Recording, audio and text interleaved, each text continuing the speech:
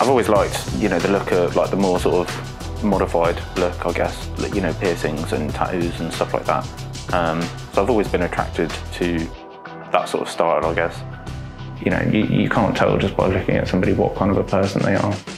The way, in my experience, the more that I change who I am on the outside to like who I am on the inside, the more comfortable I feel. If I'm comfortable with who I am, then other people's opinions aren't going to affect that. You know, when I was younger, I saw a lot of other people with tattoos, and you know, in a lot of the bands that I listened to and stuff like that, quite a lot of people had piercings. I appreciated the way that it looked on other people, so it's the same as anybody. I mean, you see a haircut that you like and you think, oh, maybe that'll suit me, so it's just exactly the same as that, really.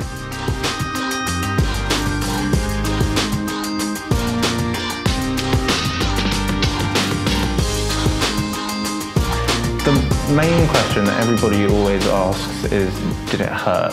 Obviously, having the piercings done initially was quite painful because someone's shoving a needle through your face.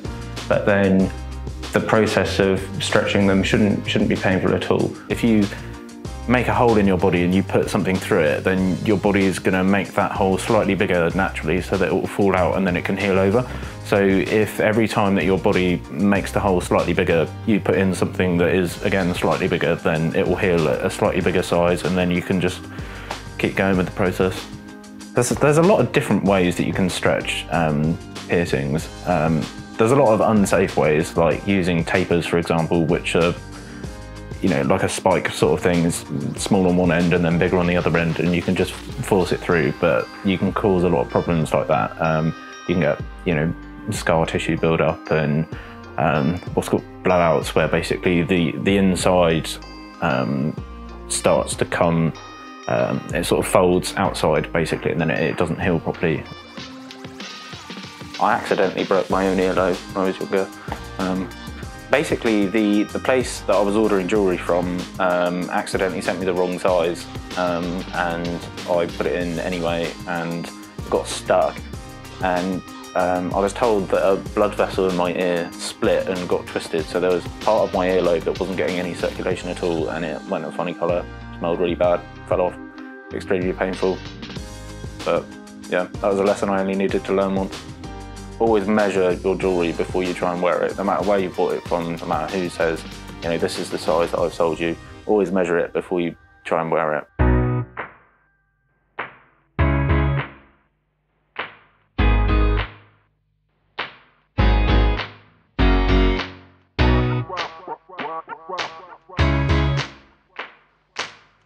Two in either nostril. We've got this one, my septum, that one there, my philtrum. These two, just above my top lip. These two, in the corners of my mouth, my cheeks, and then 4 on my bottom lip. And then obviously this one. A normal gauge piercing would be done with a needle, like a hollow point needle. And then dermal punches they're bigger and it's flat. So it's basically like a hollow tube, and they get a piece of wood, and so for your ear, for example, they'll put a piece of wood behind, and then they'll just push it through and twist it, and then that takes a big chunk of cartilage out. If you have something punched at a slightly bigger size, then it's much easier to stretch after that because some of the tissue's been removed instead of sort of expanding and healing around it. Everybody's different at the end of the day as well. I mean, some people might be able to stretch 0.5 millimetre at a time with no problems. Some people, you know, will have to be half that size, and some people even smaller. So you need to make sure that whoever's doing it is someone that you can trust to do it properly and not accidentally mutilate your face in an irreversible way. One of the things that makes it difficult, obviously, is actually getting jewellery in small enough increments to be able to do it safely. So these days, all of the jewellery that I get, I tend to get custom made. There's a couple of people that I have become friends with in Mexico. This guy called Emiliano, he runs a business called Paradiso. He, you know, always takes a lot of care to make sure that everything is exactly the way that I need it, which is why I've got quite a few of the pieces that I'm wearing at the moment are made of Chapasse amber, which is basically like fossilised tree sap from like millions of years ago.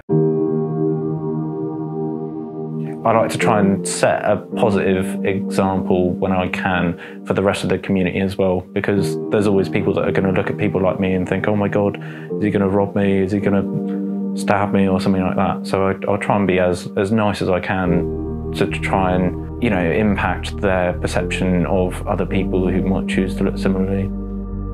There's always going to be people that don't like it. There's always going to be people that do like it. Just at the end of the day, the only person's opinion who really matters when it comes to the way that you look is your own. And if that's something that you want to do, do it. Don't let anybody tell you not to.